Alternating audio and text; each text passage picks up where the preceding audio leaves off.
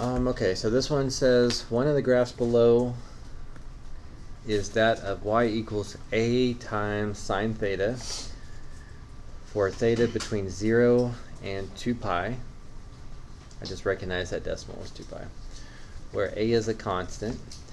So it looks like if they're talking about the sine graph, you would need to know that sine looks like this. The important part of that is that it goes through the origin like this, going up through the origin. And then the only difference between what I graphed here and their equation here is they put some number in front of sine. But what is that going to change?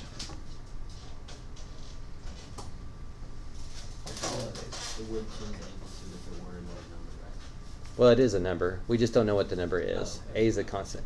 So it would change the amplitude, right? So this isn't necessarily going up to 1 and down to -1 because we don't know how big A is. But the only one of these graphs, like this one, doesn't go up through the origin correctly, so that's not a sine graph unless it was shifted left or right or something, and this one's not.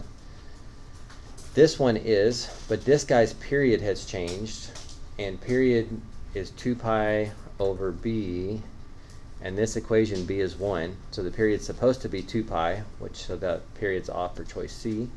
And then choice D, same thing, it's not going up through the origin, which can be fine if you're shifting it right or left, but based on this equation they gave me, they're saying it's not being shifted right or left. So only choice A goes through the origin like this, and it looks like they made A be 3 for the amplitude, but we just needed to be able to narrow it down.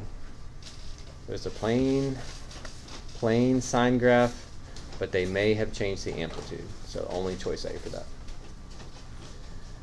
Any other questions about this number 2 while it's still up?